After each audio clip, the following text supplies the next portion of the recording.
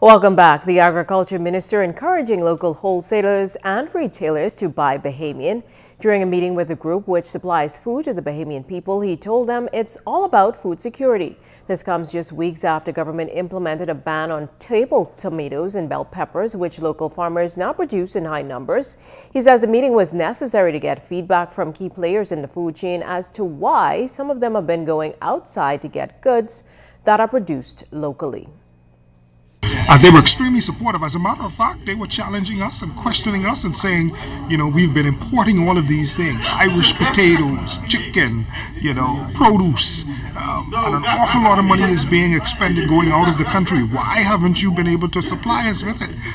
They were challenging us, and I was more than happy to have that kind of conversation, to have the wholesalers, retailers challenge this ministry to deliver for and on behalf of the Bahamian people, for and on behalf of Bahamian farmers, to really develop the industry rather than the money going out of the country, that the monies that come in from foreign exchange from tourism actually ends up in the pockets of Bahamian farmers. And I know that that's going to go an awful long way. It's basic economics. Well, Bahamas Food Services Manager Edward Williams and Acting Director of Agriculture Gregory Raming spoke to the importance of the dialogue.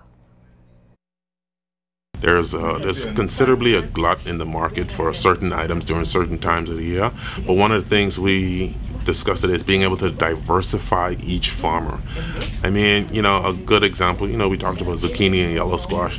If we had 3 or 4 of those farmers growing those on a consistent basis, something we could probably cover about a good six months out of the year with not having to import that product. So I think us working together will be able to help educate the farmers in being able to, diversify their crop. The meeting was very important in that it brought the wholesalers, retailers together with the ministry staff. That, in a sense, in the exchange of information and what information that the wholesalers would require from the Department of Agriculture going forward, so it could better market local produce.